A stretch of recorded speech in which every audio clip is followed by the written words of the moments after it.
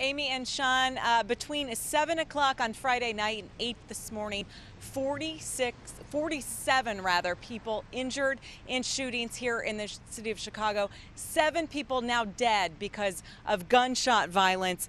Really hard to wrap your head around numbers like that. Part of the reason why Chicago police tweeted this audio out this morning.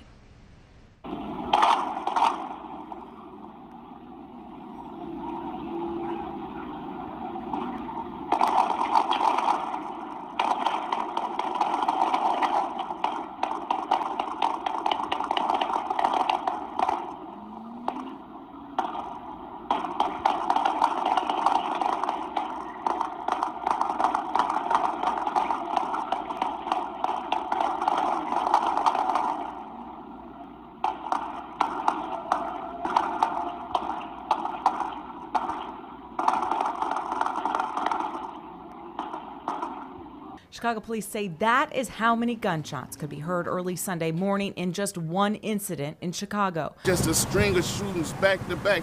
Chicago police say just after 1 Sunday morning in the 2900 block of West Roosevelt Road, a black Camaro drove up to a group of people who were barbecuing in Douglas Park and opened fire. Also overnight Saturday to Sunday, 5 people were shot near 18th and Kildare during a drive-by shooting. 3 cars pulled up and they just started shooting everybody. There were so many gunshot victims Sunday morning, the emergency room at Mount Sinai had to turn people away. Dozens of people gathered outside the hospital waiting to hear about the status of loved ones. As headlines of mass shootings made news around the country this weekend, many Chicagoans say they're wondering when enough will be enough. Like it's worse than Iraq or any Afghanistan. The war is right here in the city of Chicago, and we have to stop this senseless killing. Today, the mayor met with a group of social workers to talk about how the city can better coordinate efforts to address the mental health aspect of this gun violence.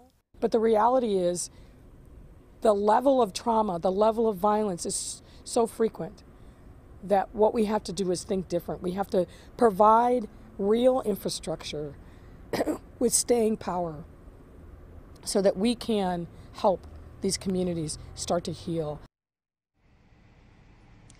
Police Superintendent Eddie Johnson is expected to hold a press conference here in the next hour at police headquarters. Police say they're going to announce an initiative to better track gun violence. They want to make it public, a database of people who are arrested for having guns. They say one of the big problems here is that people get out on bond after they have guns. The mayor today obviously stating that this isn't a problem that can be policed around. She says there has to be more infrastructure, more resources.